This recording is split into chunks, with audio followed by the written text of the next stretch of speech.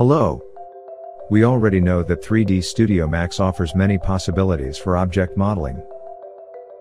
At the beginning of our course, Basics of 3D Modeling, we mentioned that 3ds Max has many built-in activated and external software components.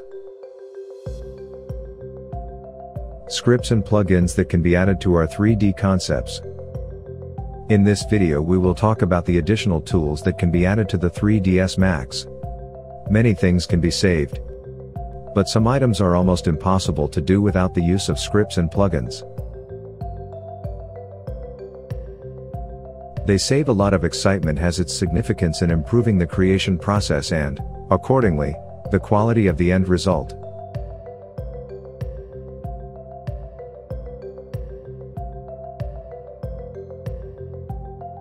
That's why today, we will look at what scripts and plugins are offered by software developers, and find out which of them will be useful to us, and we will apply in our work. Let's first clarify what a script is and what a plugin is. Plugins are a software component that is installed in addition to an existing software application, computer program, to provide the user with additional functionality that is not part of the base application. As the name suggests, they are a kind of plugin. Through the plugins it is possible to customize the application software by the user, according to his user needs. Various developers create plugins, free and paid. Most often, they come with an installation wizard, but instructions may be missing. In this case, first make sure that the version of 3ds Max installed on your computer will be compatible with your chosen plugin and whether it is suitable for its 32 or 64-bit version.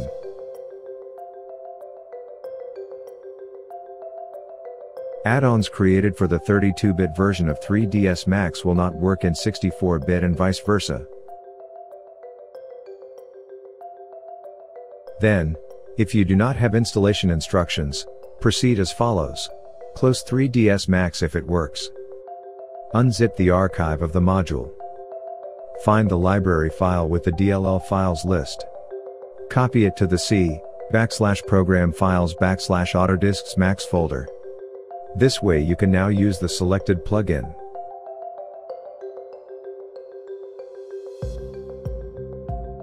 Script means a computer program, written in an interpreter language and executed by the respective interpreter.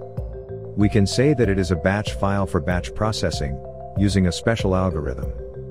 This makes the scripts convenient for quick development by the programmer, designer, and allows for change and use according to the needs of their user. As already mentioned, in the presentation of 3D Studio Max, Autodesk supports the so-called a library of materials for its products. Additional features can be found at scriptspot.com. This platform offers a lot of scripts that will be useful in our work. The digital repository has a search engine in which we can search for what we need. One tip: periodically browse the site. There you can find really useful things. Many of the scripts are free resources shared by artists and developers.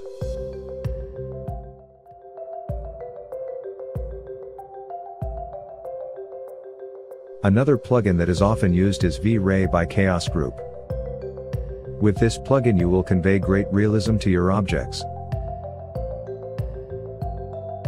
The next plugin is Forest Pack. With it you can add vegetation to your 3D scenes. There are many presets of grasses, shrubs, trees, etc.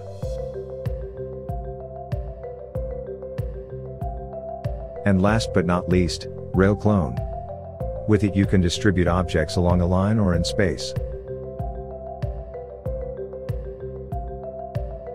Similarly, you can add scripts that you like and will be useful in your work. As for plugins, on our site you can read additional information about the most commonly used 3ds Max and their functionality. And together in the next lesson, we will learn what low poly and high poly models are, and how to create them.